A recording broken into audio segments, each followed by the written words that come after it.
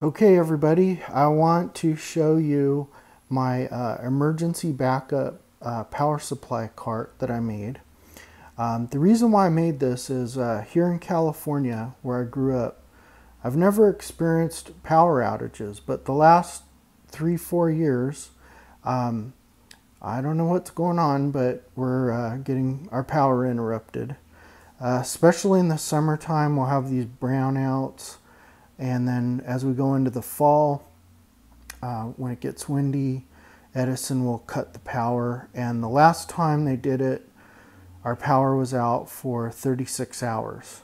And that was a big problem because chest freezer, I had hundreds and hundreds of dollars worth of food. We ended up having to toss out because I didn't have a generator or any way to power that, and everybody's power around here was out, so I couldn't bring the food anywhere else. So we needed a way to power the freezer and the refrigerator, and I looked around for ready-made off-the-shelf power supply banks, and in order to have enough power to power the freezer and the fridge for at least a day, it was going to run at least $3,000. So I decided to make my own, and so I'm going to walk you through where it all starts. So what I've got here are two 6-volt golf cart batteries. I bought them from Costco. They're 210 amp hours, and I have them wired in series. See how there's a jumper here from the negative to positive. So I've got them wired in series to make a 12-volt battery. Now a lot of people are going to say, well, why didn't you get a lithium battery? Okay, well, those are expensive. These batteries cost me $120 each. So I had $240 into it. So in order to get a lithium battery see, these are 210 amp hours, but since they're lead acid, you can only draw them down 50%. So basically, I've got 100 amp hours of usable power. In order to get a lithium battery with 100 amp hours, because you can pretty much draw those all the way down, those are about $400 for a good one. Also, those lithium batteries have a lot of electronics in them to manage the battery management system. And these are old school lead acid batteries, so these are pretty much EMP proof. I don't know if an EMP hits, if those lithium batteries will survive. All right, so I do keep a spare inverter in a Faraday bag in case something like that happens. So we're good to go on this. Also, I have mounted this on a plastic cart that I bought from Harbor Freight. This was about $100 for the cart, and I could have got a cheaper metal cart, but I felt since I'm doing a lot of electrical here, I want to reduce the chance of having any type of shorts on the cart. So this is a plastic cart. So I've got the positive and the negative over there. This larger wire goes to the inverter, and I have a small wire with an inline fuse that goes to a little thing where you could plug in a cigarette lighter or charge your cell phone.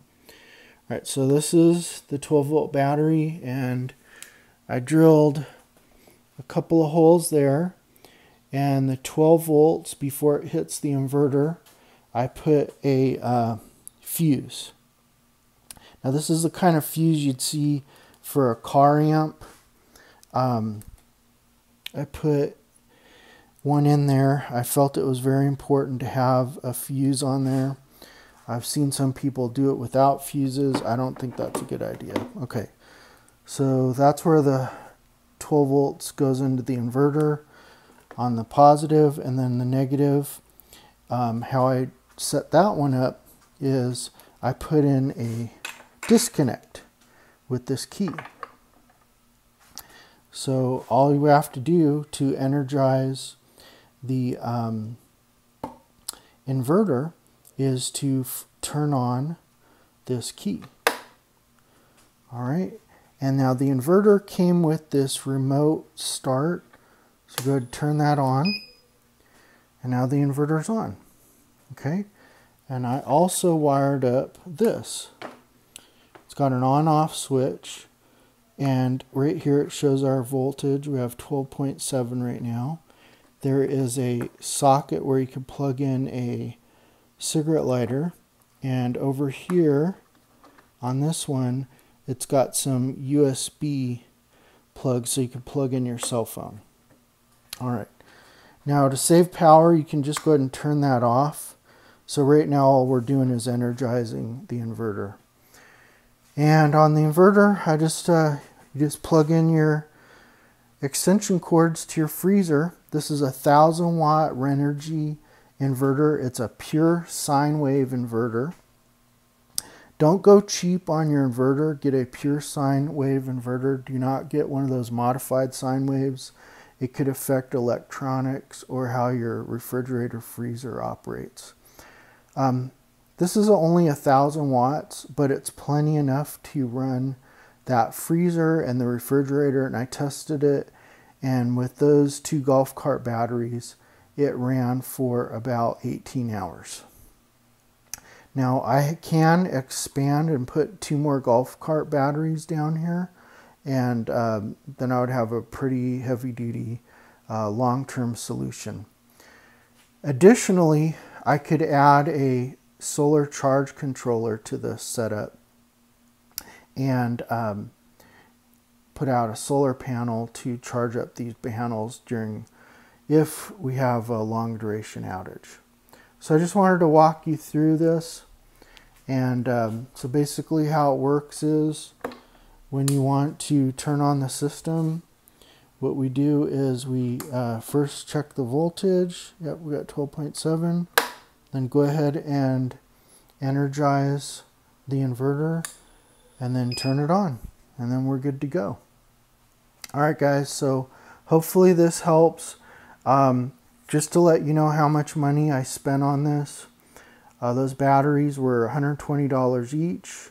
The cart was about $100. I believe this inverter was about $300. So that's 3, 4, 5, 6, 640, and then the lugs and wiring. I got about $700 into this. But like I said, in order to have this run capacity with one of those off-the-shelf units, it would be definitely over $2,000. Oh, and one last thing. With those off-the-shelf units where it's all in one, if one component breaks in there, I don't even know how you'd get that fixed. But with my system, if I have a component that breaks, I just change it out. If the inverter goes bad, get a new inverter. It's a really not complicated system. And like I said, you plug in your cell phone in here if you need to charge it, plug in a cigarette lighter. Now, as far as how I charge the batteries, it's really easy.